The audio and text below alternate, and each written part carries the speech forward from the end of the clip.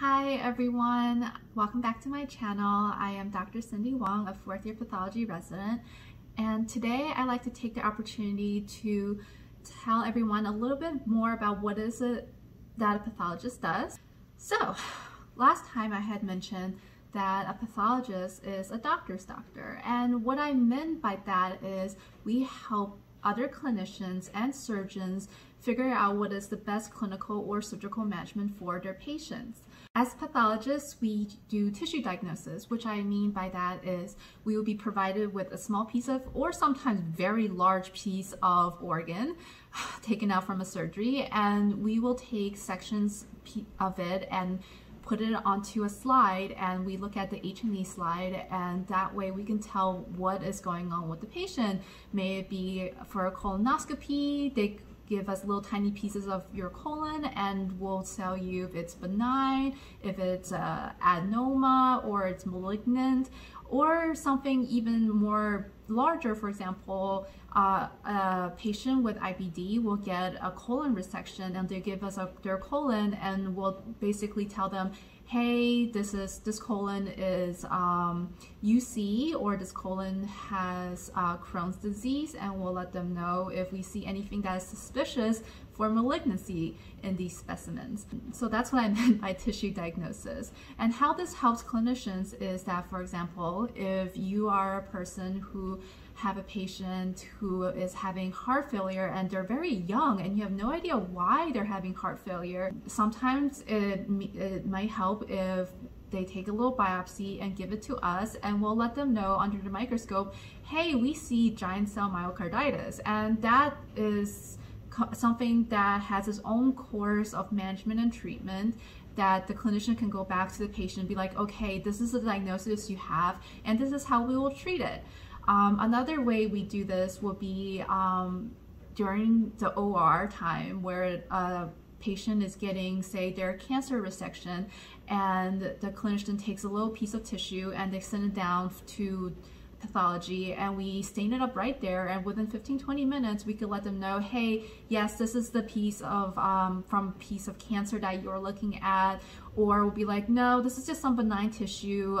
And another thing sometimes still do very importantly is margin checks. If you're a patient who's getting your cancer resected, they want to make sure that they don't leave any of the cancer behind. So they'll take out the main specimen and then send me another piece of tissue saying, hey, this is right where we resected. Is there any cancer left? And I'll take a look at that piece of tissue and be like, yes, there is cancer left. And when I say that, the surgeon will probably go back and cut out more to make sure they don't leave anything behind. So this is what I mean by we are the doctor's doctor. We don't really have direct interaction with the patients, but we do play a very important role in patient care through the patient's individual doctor or their surgeon.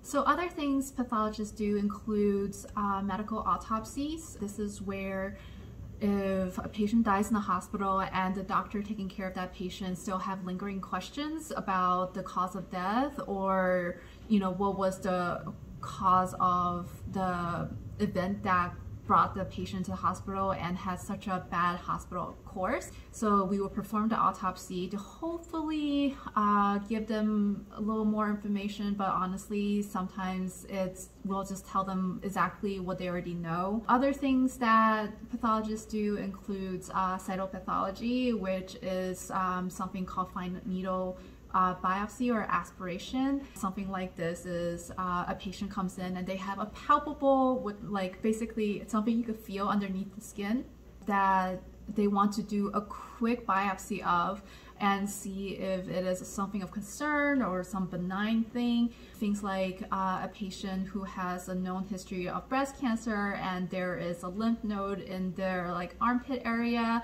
and their breast surgeon wants to know if that is possibly a malignant lymph node.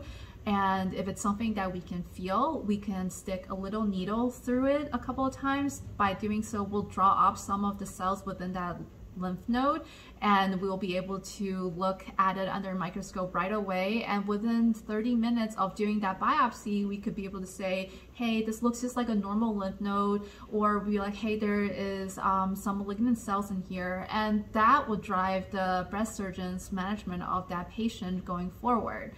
So yeah, there's actually a lot of things we do, and that what I just described is kind of on the anatomical pathology side. In pathology, there's a whole other aspect, which is clinical pathology, and this is basically all of the different labs that the hospital has, like microbiology lab. They also have a cytogenetics lab, a molecular lab, and I think the biggest one is probably the blood bank, where, not what I mean by biggest, I think the one that most clinicians know well about is the blood bank, and that's where all of the blood supply for a hospital is being held, and the pathologists in the blood bank will be able to help guide clinicians about their blood utilization, because blood is a precious drug and we can't just give it to whoever orders something for their patient.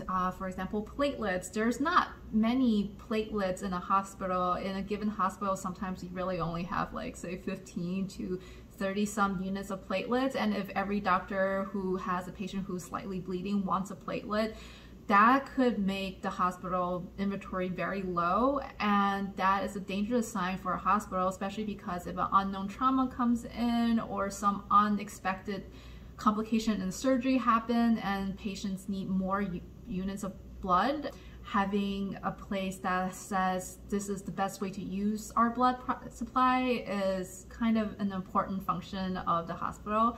That said, all the other labs I've mentioned are still a very important function of the hospital, and it's actually these labs are the things that most doctors don't even think about when, you know, the ongoings of it. Like they'll order CBC and they'll order a lipid panel or whatever, and then in a couple of hours to a few, like a day, they'll have the results back and they'll directly that clinic to a patient. But I don't think most people think about the pathologists that make sure that if there was any critical values that it needs to be reported accurately.